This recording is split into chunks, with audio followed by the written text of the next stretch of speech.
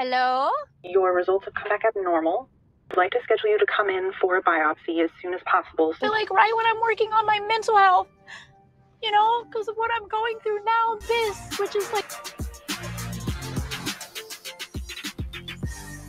Thank you so much for clicking on my video. And if you're returning, welcome back to my channel. Today, we are going to continue recapping Tia Mowry, My Next Act. And today we're going to be looking at episode 4, All Is Well.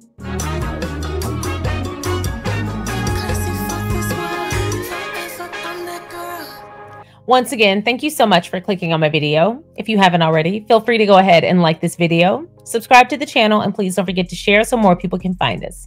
Today, we're going to be taking a look at the episode All Is Well of Tia Mowry, My Next Act. And don't forget, this airs on WeTV on Fridays, 8/7 Central. You got it? I got it. Oh, I like her tripod. It's nice. I mean, I appreciate you guys always doing stuff for me. Normally, because you can. Technology 1, Tia 0. That girl needs help. I felt like it was really, really good. Oh, her doctor's office is nice. Keeping up with my medical appointments yearly is so incredibly important to me. And I also think it's just really important for, you know, Black women to be advocates for themselves when it comes to their wellness. Absolutely. Take care of your body. Kudos to Tia for using her platform for awareness as well. It's not just about her, but so much of her story can be helpful to other people. Where's the play? What are we doing? Cairo is absolutely an entertainer. She may even be a director because she's really bossy. She told me all kind of stuff to do. Assertive. I'm just trying to get the job. Cairo said, "I'm not bossy. I'm the boss." Good for Cairo. On TV. Ed McMahon, I think, was the Ed McMahon. Ed. I got you. His name is Ed. That's endearing. Ted McMahon. You were so confident. Ed McMahon. I said Ted McMahon. My parents, they were in the Army and they were very strict. So they were like, okay, our kids are famous. Our kids are making money right now. But that did not change the way that they saw us. We had an allowance. We still had chores. We were still kids. And look at how both of them have grown up, and they've been very responsible, and they haven't had crash out. At a young age, I did lose out. They got to have a house. You know?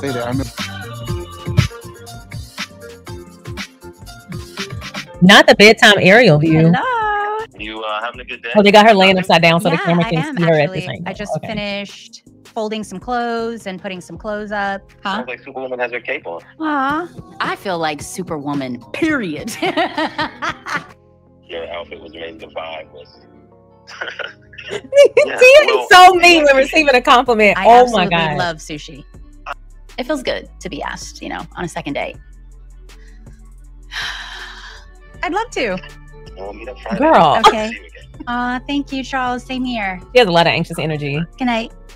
I feel like when I get awkward, I smile. So my whole first date with my husband was Mommy like, is going to hang out with some friends. I was just so nervous. What friends? Jerome. Hi. They were so nice. We got to Hello? Hi, is this Tia Mowry? Yes. Hi, this is Dr. Funk's office. We got your results back in from your mammogram, and your results have come back abnormal.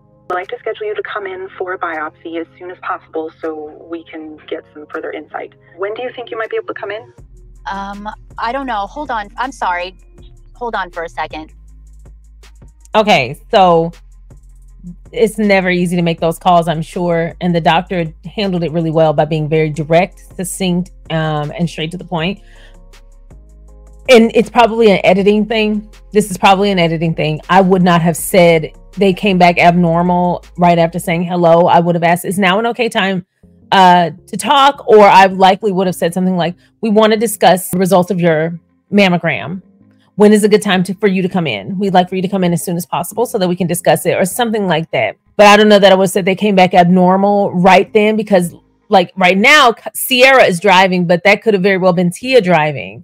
And you see her reaction was a big one. So I likely would have made sure that the path was clear to say that. I don't know. I felt like that was a little bit right on the nose. But this isn't the first time Tia has had some sort of brush with thinking she had cancer. Cancer runs in her family.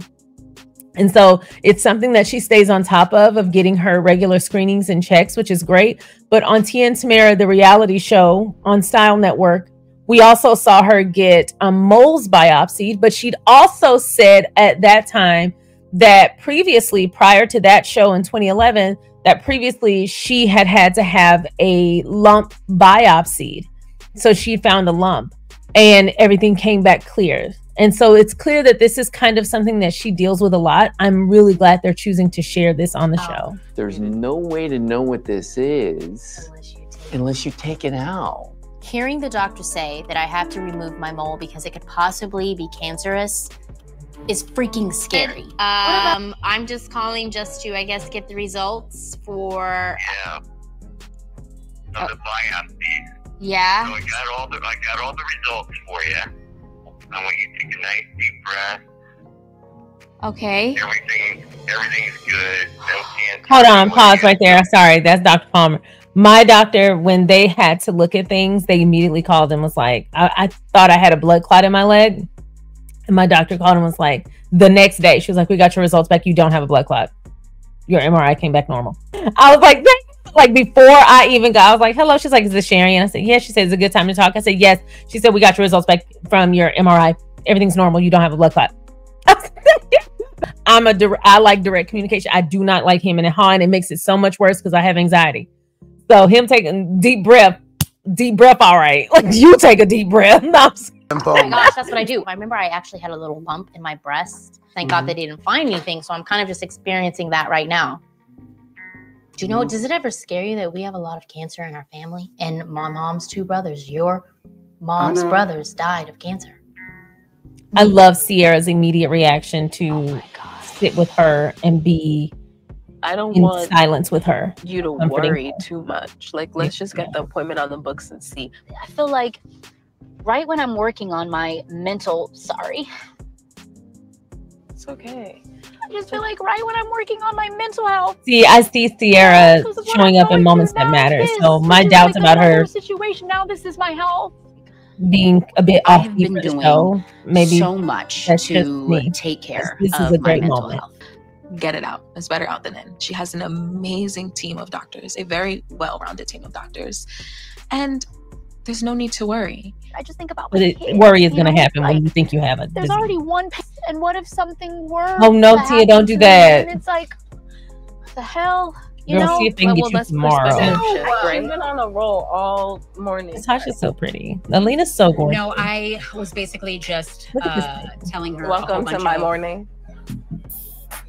Listen, I can't do all of it alone. Whoa. Okay, we're back to me saying that something is just offbeat about Sierra because that was insensitive as hell. That is what I mean when I say Sierra is insensitive and rude at times. And it feels like at times she isn't fully considerate of the moment and maybe a little just a tad bit immature. Because yes, Tia should not be Googling this stuff. And yes, she's probably freaking out. And sure, it's probably just really annoying you. But girl, even the mention of the C word or the possibility of the C word in the same sentence as your name will send you into a tailspin. And even if she has been through it, this is still Tia's journey. And this is how Tia is choosing to handle it. If you are her support system or her friend or part of her support system, sure, you have feelings. And when it's too much to support her in something so intense, tap out, tap back in when you can give your all. But to make a mockery and an insulting passive-aggressive statement like that, especially in front of her other friends, I don't like that at all. And Tia's face said it all. It reminded me of when Tia said planning Cairo's party by herself was, for the first time, was scary. And Sierra said, but it's better. It's going to be better this time. And she gave Sierra that look like, don't play with me. It was the same look. Sierra and these passive-aggressive statements really get under my skin. You have to watch people like that. I'm sure she's perfectly lovely. And these kinds of flyaway comments probably come and go and you don't think anything of it. But that was just inconsiderate. Also, that was Tia's news to share. And if you're going to support Tia, support Tia. Just simple as that. I didn't like that at all because Tia she's at her table with her support system. If she decides to divulge to them, she has every right to do that. I don't like negging and shaming her for sharing that, but also belittling. That was very belittling and passive aggressive, and I don't like that. Something Sierra gives me the vibe of, and I've had people like this in my past tense. I've had people like that in my life who, in order to bond with other people, they would put me down in small, jokey ways, but insult me. It's called common enemy bonding. I knew something was ticking away at me about Sierra's energy and some of the things she does. I don't know if it's intentional. I don't know what it is, but it is clearly some sort of repressed issue. There's just like a, I'll just leave it at it is. I don't know why it's there, but it's clearly passive aggressive. No, I was basically just telling her. Welcome to my morning. Listen, Asha and Alina. Oh, rude. Look at Alina. Rallying them together Look at to Alina's support her face. and let her know, like, we've got her. Oh, they are communicating with their eyes. I feel like they've had a conversation too about Cairo. Basically, I have my annual mammogram. Hospital. So I did 24 hours of volunteer work here in the hematology oncology department in college. She said, Gosh, Jerome, I just feel like so the thing freaking that's funny. making me really nervous. And so here we are. Yeah, I think Alina's having a energy survivor is just stand with you so good. means a lot. Yeah. Been through it. Her vibe is a And, warm even hug. though all of our stories are different, you understand it, and to be able to hold her hand and guide her through it, that's what I have been there before, and I know that your mind runs amok. It just goes in every which way. So I want to be the support for her. That's one of the. So what kind of music do you listen to when you work out? Today it was Afrobeats. Afrobeats. Oh my God, I love Afrobeats. Really? That's my thing. Yeah, oh yeah, oh yeah. That's and what I I'll work go out to. Afrobeats. I'll take it to Africa. Okay. I like Afrobeats. You know, got a call from my doctor, and she was like, What's your "We experience with him? saw some abnormality with your mammogram, and we would like to do a biopsy." Yeah. Sure. Thanks for sharing that with me. Aw. That's a testament to how comfortable she feels with him. She's very comfortable with him. He must have a good energy in person. He has it on screen too, but it must be really good in person for her to be sharing this. I don't know how to, I mean, that's a positive sign on one aspect, but it also could be like he might just be a con artist because this is their second date. But I actually trust Tia's judgment. She hasn't seemed to have an issue with her own judgment thus far. She seems to make really good, solid decisions. And if she's sharing this, it must be for a reason. That's a positive sign. He must make her very comfortable. I like this. I like this. I hope this continues on the same path. Going through this, I want to bring awareness too. So I'm going to be going to this really incredible event. It's the Faith Fit Wellness Health Summit. I'm just going to do like, you know, a little speech just to kind of share my story. Thank you. So we come off a little bit inauthentic, right? but I think that's because We the cameras had are there. Great. It might be an editing thing. You know, we're getting to know each other. We're having great conversations. Ooh, that's a nice dress. I would love to have another Looks date. good. I didn't see the dress full the whole time. Oh, she was like, let me show you from your leg. I know that's right, Miss T. Okay. Thank you.